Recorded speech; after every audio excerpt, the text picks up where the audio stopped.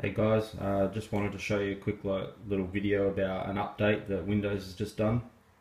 I did go for the pre-order of Windows 10 for free, and this is it. I had Windows 7 Ultimate on it before. There are some significant changes, but I read a lot on this operating system. I didn't like 8. It just wasn't good for laptops personally. I mean, it's good for touchscreens and stuff like that, but it just wasn't good for laptops. So this is the new one. As you can see, there's the usual sort of stuff. All the usual files. It's like a normal desktop.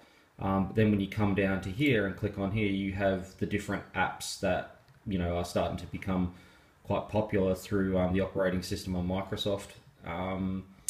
There are a couple of new little changes and stuff like that. One of the main thing being a gamer, which it's pretty cool.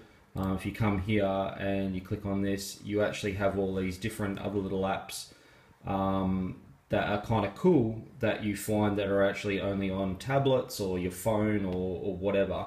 And this is all connected via the Xbox and Xbox Live, which got this, taken down ages ago, but now they're trying to redo something with it. So as you can see, there's different, all these different games. As you can see here, you've got Crossroad. These are already actually on the computer.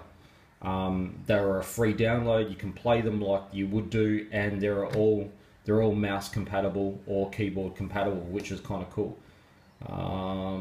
So that's it, and they're all. I mean, I don't know what they're trying to do, as in actually the stream between laptop or operating system onto your Xbox as such, but there are, as I said, like it's actually very easy to use. There's all different apps. I mean, if you've used your Xbox or whatever, or Windows 8, you'll find that these ones are very similar, but the same time you can just use this like a normal